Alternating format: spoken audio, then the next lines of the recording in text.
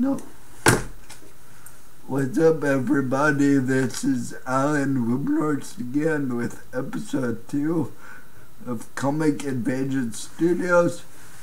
I know I haven't been here for a while, but I want to share this presentation with the world. Okay, let's start here. I had an AVM in June of '93. For the people that don't know what AVM is, it stands for arterial venal malformation, which is a fancy word for saying I had a messed up vein in my head, that deformed vein that burst under a lot of stress. So once I woke up and got out of the hospital, I was forced to face what I call the 10 dark years. The 10 dark years are the 8 dark years, sorry. Is my middle school and high school experience. Everyone, you all know, judges in that age, and everyone wants to be cool. So I didn't really fit in. I knew my speech was bad, so I didn't talk that much. What else? I couldn't eat good, couldn't hear that much. I had to get a special,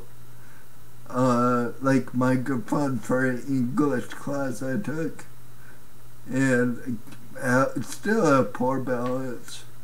And I can go on and on, but I don't want to bore you. Oops, I skipped one. Okay, like I said, this was the middle and high school experience. So it was bad. For anyone that wants to know, I went to Bonita Middle School and Eastlake High School. That's in San Diego, Bonita, and Chula Vista. So after that experience, I decided to continue my education. I was almost not going to continue my education because of all the negative experiences I had.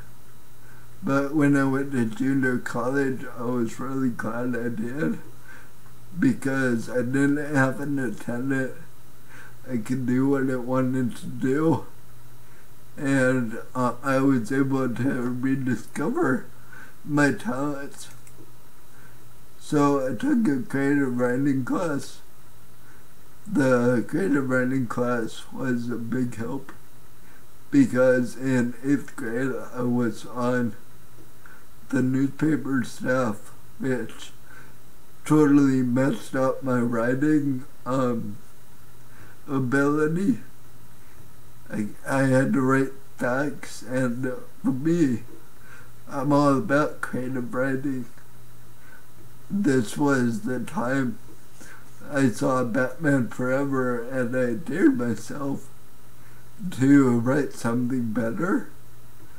So I did just that, and with my rush, I actually got mad at my mom, sent it to Warner Brothers Studios, and they actually liked it, but because I was only 15 at the time, I was scared, threw that letter away, and just went on with life.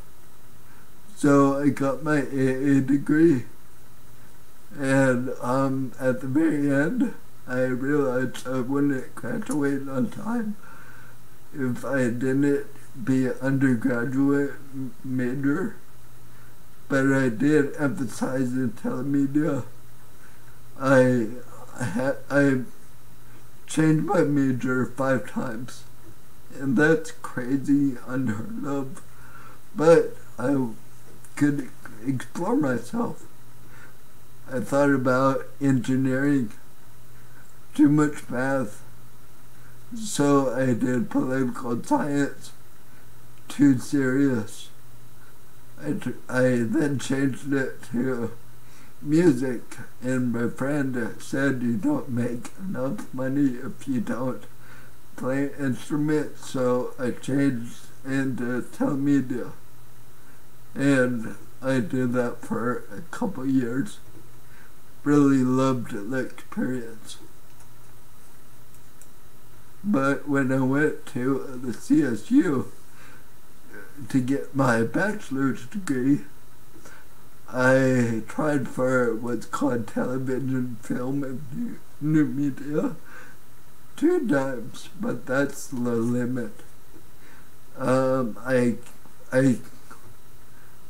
was sad, but after like a minute or two, I knew, hey, I'll just take the back door. So I was a communication major, and I got my degree in communication and minored in TFM. So, I've learned that disability adaptations are expensive. And so that's why I continued to the CSU. Whoops.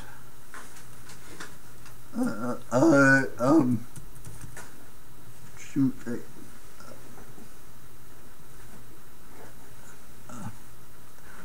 I went to the CSU because a junior college teacher said if you don't get anything above an AA, you make about half of what a PA gets. So I went for that reason, and I also went to prove people wrong. I always felt my family was very negative about what I could do, so I wanted to show them. So this brings me to when I went to Little Fish Comic Book Studios in Ocean Beach, in San Diego, of course. They taught me to write for comic books, so I made 16 graphic novels. I treated it like a job for almost 4 years. But then when I realized nothing was happening for what they were promising me, I went, why am I wasting my time? And so now I'm signed with a company called Maestrella Fantasy Games. They're very small, but I hope they become bigger. And I hope they get enough funding to be able to pay for the art of my graphic novels. So, like I said, I'm a graphic novel writer, and I'm really proud to have written 16 graphic novels. It took probably a good 5 years after I left Little Fish. I wrote 3 more graphic novels, but now I'm focusing on promotion. That's kind of why I'm making this video. So after Little Fish, I went to Options for All of Film School for 2 years.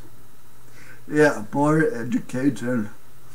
But by doing this, I did what I was originally going to school for. So I learned many different techniques of film. The director was Joey Travolta, John's brother. He was a special ed teacher. So everyone in that class was disabled in some way, so we really felt like we were one. So this brings me to Fearsome Flyer audience. One of my things I've been writing, my movies, my graphic novels, my shows that I've written are about this character called Fearsome Flyer that I actually started thinking of in 8th grade. It was on the back burner so I could focus on getting my degree at SDSU. And once I was out of there, I was able to do what I wanted to do.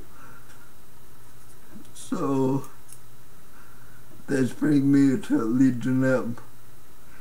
It's a Legion M original series.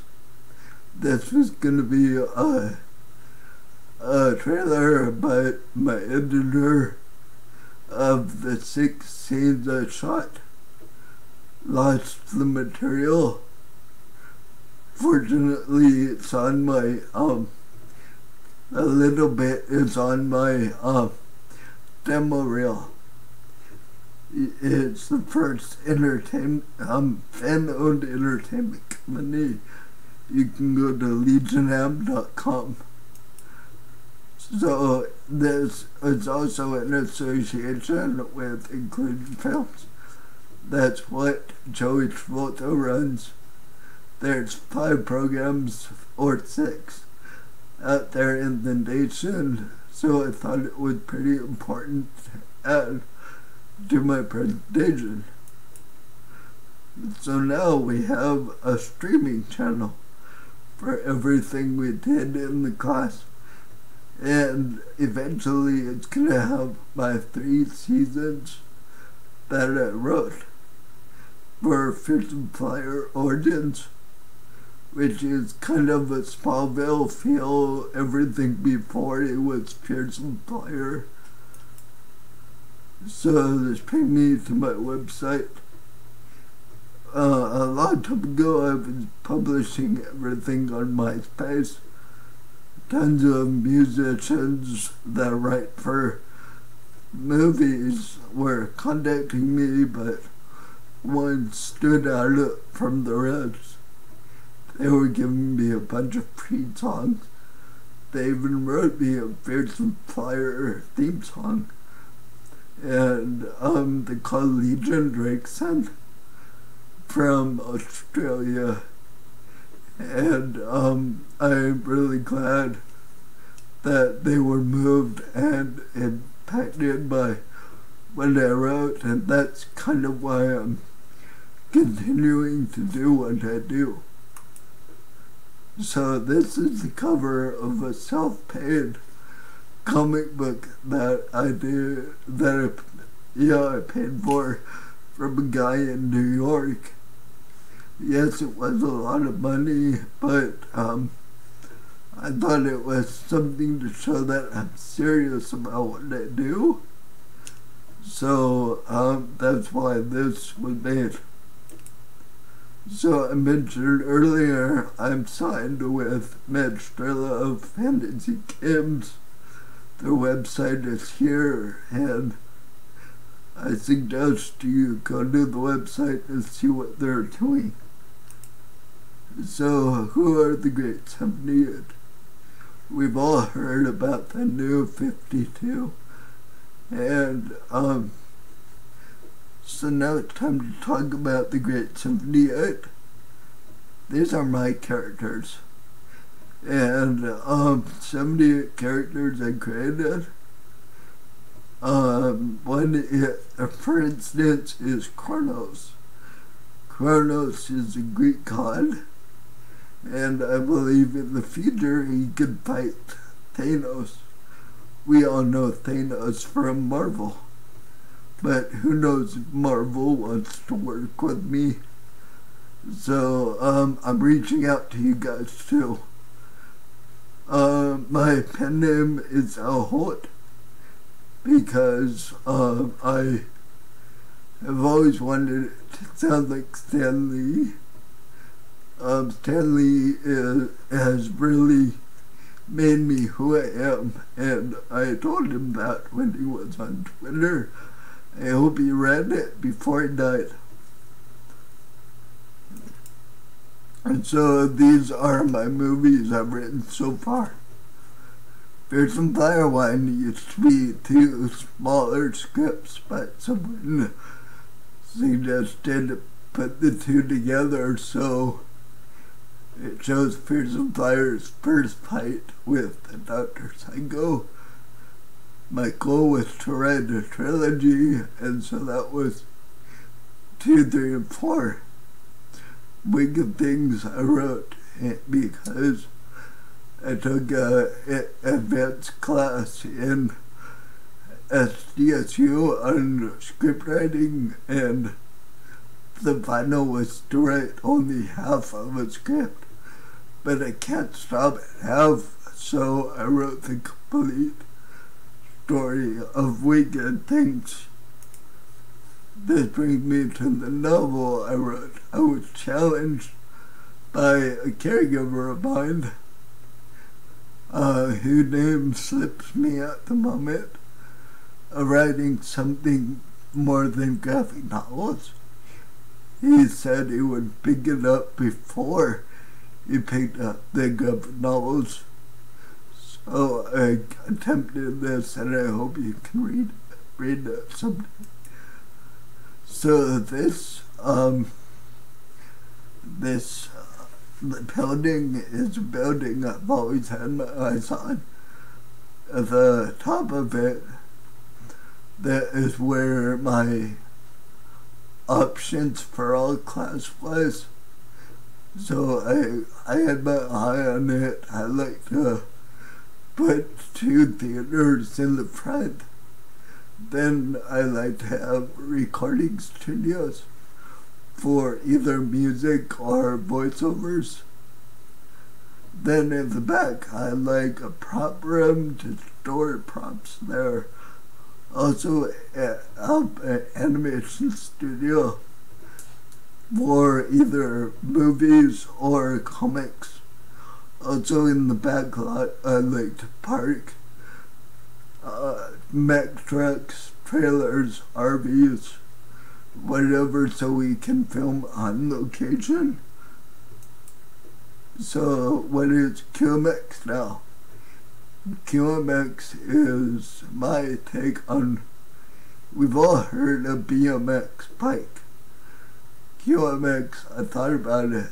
A unicycle is 1 wheel. Bicycle is 2 wheels. A tricycle, 3 wheels. So what is a quadricycle?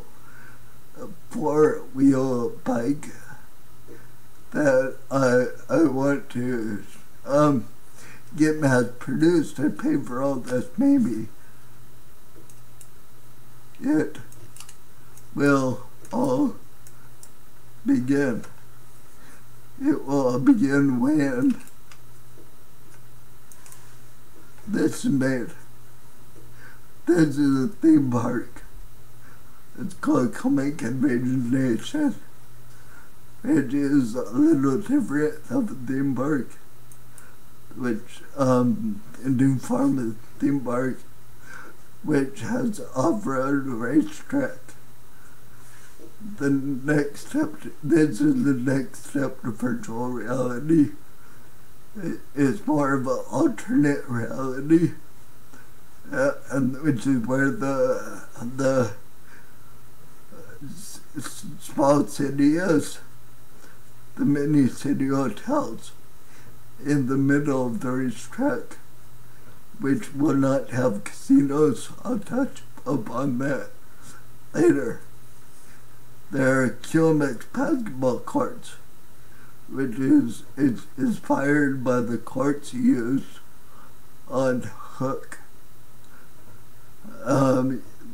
Yeah, so it would also have year-round bobsled races. Possibly it could have a water park too. Who knows? So I went to Laughlin recently to scope it out. This is actually where I want to put the park, but I don't know if I can, and that's why I'm also making this video. I'm looking for investors. I'm looking for people in Laughlin showing interest. This is what it would look like on the outside. Are more casino hotels And on the inside where the colored boxes are just just hotels for families that want their kids to stay away from casinos. So I guess that concludes my presentation. Thank you for watching. How do you turn this off? I got you. Where's your mouse? Thank you, dude. Mm-hmm.